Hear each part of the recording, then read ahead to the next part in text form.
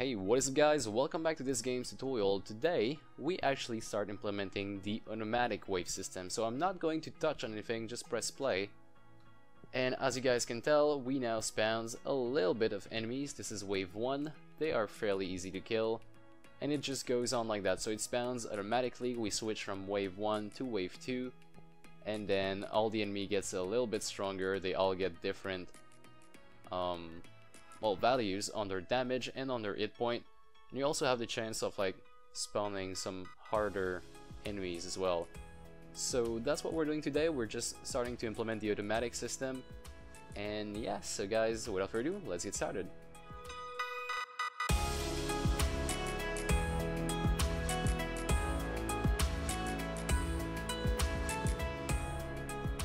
Okay, so let's get started with today's episode. We are actually going to go inside of our game manager and start coding the automatic system, the automatic spawning system. You know how we have this A button to actually start spawning enemy?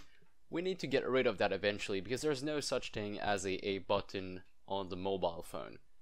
And of course we don't want to be like spawning stuff on request. We want it to be some kind of challenge that the AI of the game gives us. So it's not really an AI, but you get the idea.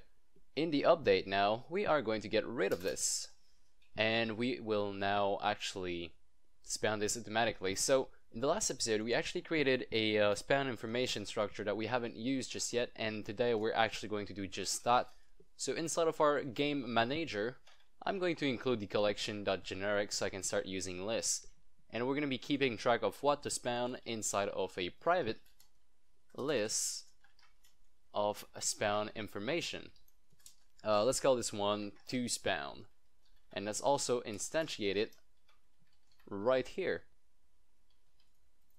Okay, so we got this private list spawn information. We instantiate it right away. Now every time we have a new wave starting, every time we're starting a new level, let's go and actually generate the whole thing. So I will do private void generate spawn list int wave level. So here is what I had in mind. So we're gonna start by clearing the actual spawn list like this, toSpawn.clear. And once we clear it, I'm going to declare a float that I'll call delay, and this is going to be the time. This is going to be the float that I'll use to actually know is this ready to spawn. Now here is what I'm going to do. Int amount to spawn, the amount of enemy to spawn is going to equal 10 for every single wave. But then we're going to do plus cast as the int current wave divided by a certain number, so maybe 2.5, like this. So what this is going to give us is every single 2.5 levels we are going to add a new enemy to this number. So say well, just assume that it was every level. In this case, at level 1 we would get 10 enemy, level 2 would get 11, level 3 would get 12, and so on. But I like to actually put that on an actual bigger number. So for the first 3 level it is going to be 10 enemies, then after that we get 11 starting from there, and it just keeps going up and up. And let me actually put that inside of a const value. So I'll go up here, do a private const float additional enemy level delta. That will do the job. So 2.5 in this case. Oh, const 2 errors. Okay, I'm getting good at typing. So this is going to be it. I'll be replacing my 2.5 by that, and this is going to give us the amount of enemy to spawn. Now we can do a for loop in that. So for int I is equal to 0, as long as I is smaller than the amount of enemies to spawn, we do I++, which is going to give us our for loop for the amount of enemies we have. So every time we want to create a new enemy to spawn, we are going to declare a spawn information, maybe si is equal to a new spawn information. Now we're going to be setting the time, difficulty, and also do we have to set the type? We don't. Well, yeah, we actually do have to set the type. Okay, so this is going to get a little bit confusing at this point. So let's start with the time, right? So si.time is equal delay, in this case 0, plus equal. So I'm going to do my plus equal operation in the same exact line. You could also assume, well, If this confuses you, you can also be putting it up here. So delay plus equals something. Or actually the order I have it in right now is it would be below the actual SI call, si.time call. So plus equal, we're going to be doing, say, current wave modulo 5 times minus 0.1 f.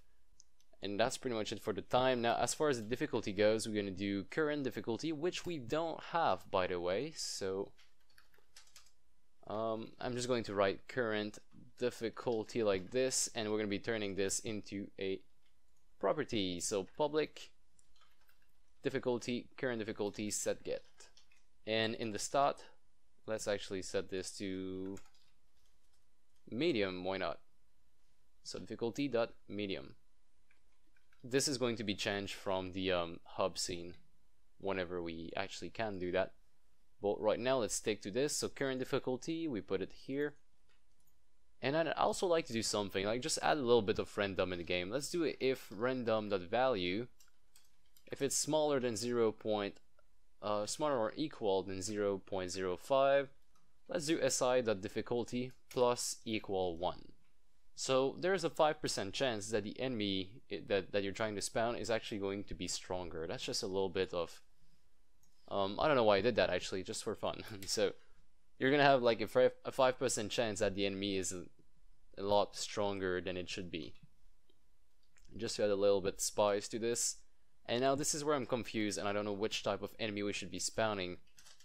I am just going to put the enemy type tiny for now, and we can come back to this later on, where I think we're actually going to use some kind of table, and we're going to be determining what kind of enemy, like what percentage of chances do we have to get a fast or a tough enemy. But let's actually leave that on tiny for now, and we can finally, after everything is done, we can finally say si.add, oh sorry, not that, toSpawn.add, and we add si. Now this is our generate spawn list. We use the wave level. Do we actually use the wave level? We don't, I'm sorry, we're going to be using the wave level. So do we actually need to use that wave level? We can actually only use the current wave. But since we put it in parameter up here, let's actually change current wave for wave level. So these two guys here. Okay. What else do we need to do now? So we got our generate spawn list. Now we need to actually spawn our things. So in our update, we are going to do, say, we need to know if we're in a current wave right now, if we're actually playing a wave. Or I don't think we actually need, I think we can just simply jump into the game. So let's try that. toSpawn. Let's do if toSpawn at the index 0. You know what? We're going to be storing that, sorry. We're going to be storing that inside of a spawn information. So spawn information si is equal to toSpawn at the index 0. So always the first one. So if si is not equal to null, so if there is still enemies to spawn, we're going to be doing if si.time is bigger, actually, you know what, if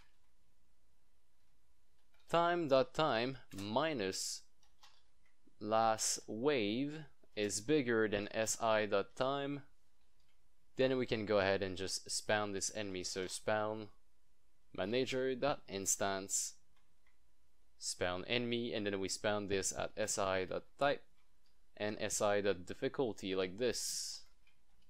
And now we need the last wave, so let's change that for last wave time, and we are going to be making this a private float. So private float last wave time. Whenever we actually generate a spawn list, we are going to say last wave time is equal to time.time. Alright, so that is only if we get something. If we do get something, if we do spawn an enemy, we gotta be removing it from the list. So toSpawn dot remove, and we'll remove si. Now this way, at one point, this is going to be null. So this object right here is going to be null, and that means the wave is done spawning. The wave might not be done killing, but it's actually done spawning. So done spawning wave, which is going to be a function that we are going to put right now actually. Private void done spawning wave, and let's just do for now a debug.log. We're done spawning the wave. Current wave plus, and we could actually go ahead and just generate a new spawn list. Why not? That being done, I'll put the current wave in here, and I'll also put this call inside of the start. So when we launch the game, we can actually, you know, have some enemies spawning. So I haven't tested out this logic. Hopefully everything works. There seemed to be an error out here. Okay, so it does not know if this is null. It doesn't know what kind of object this is in the first place, so I gotta be saying something else. Okay, so since this is a structure, I can't really just say SI equal to null. So what we're gonna be doing instead to check if there's an object or not is we are actually going to take the toSpawn and we'll do a count on it. So if the count is not equal to 0, that means there's an object and this actually is worth something, and I'll actually put it inside of here. So if there's an object inside of the list, we grab that very object, and this is it, I guess. So we grab that object, we try to spawn it. If we do spawn it, we remove it from the list, and then at one point this is going to be equal to null, so it will actually call the done spawning wave. Having that said, we should have no more problem with this. Run the preloader and actually have a look at what we get inside of the game. And you know what, before we actually get started, let me just remove that debug.log because it's getting fairly annoying. I'll comment it out. Then here we go. We are going to do the spawning test. So we definitely have an error here. It's kind of cool though, but it's not gonna work. So what exactly could be our problem right now? I believe that we have an issue with the whole spawning thing. Is there a way to actually tell which wave we are on right now? Oh, well, in our debug.log we actually finished spawning 52 different waves. So if I just take a look at this again, and we're going to try to debug from there.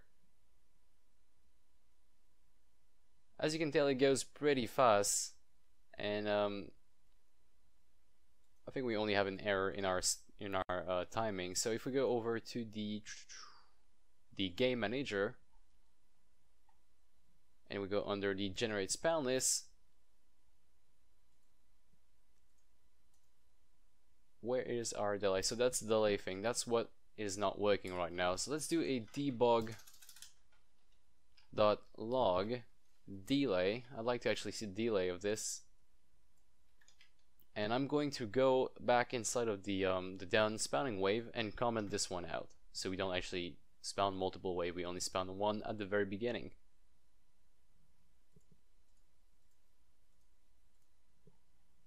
Okay, so this is our delay right here. It does 0, minus 0.1, 2, 3, 4, 9, and this is just not going to work because it goes in a order that we can't really follow. So if we go back under this and we actually try changing this up a little bit. Alright, so our error is about here. We need to actually add a base value in between, like say, in between every spawns, we should have a base value of, say, we'll wait for 1.5 seconds or something like that.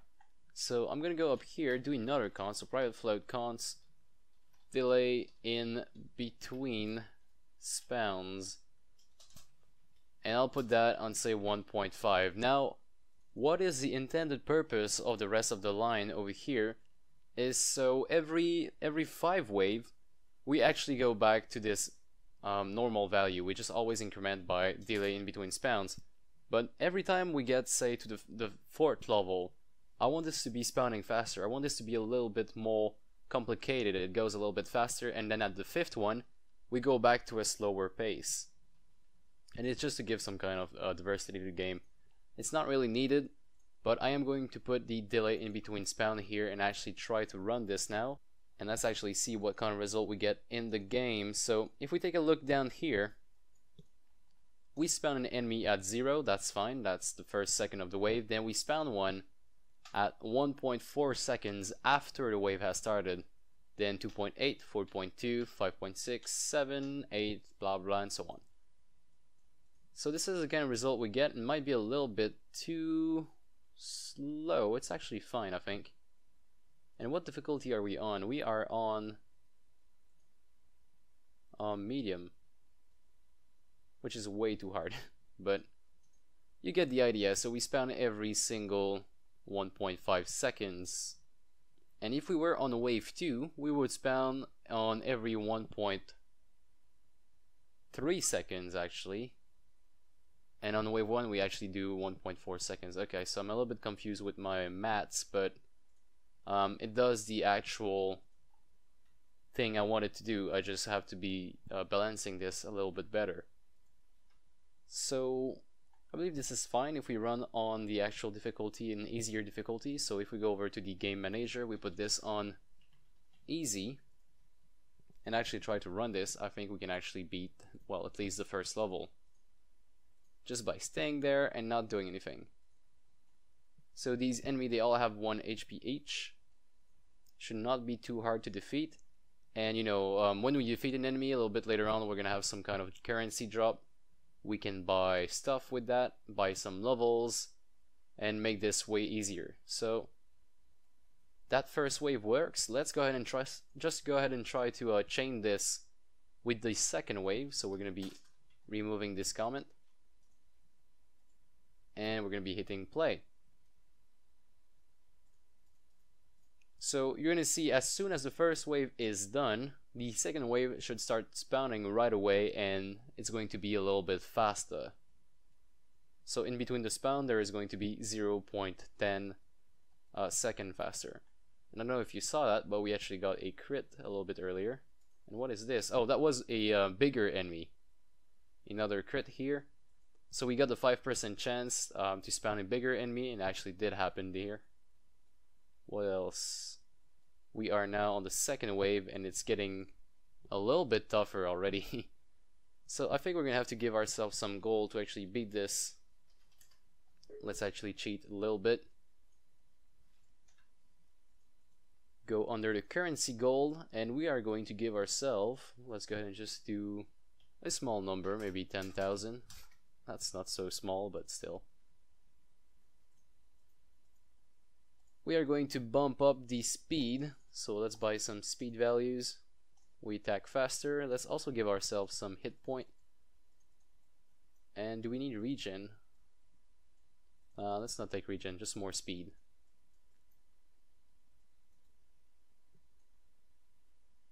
Okay, this is actually cool. Now at one point, at level 3, when we hit the third wave, the enemy should now have 2 HP each, so anytime now we should actually see these enemy have 2 HP each.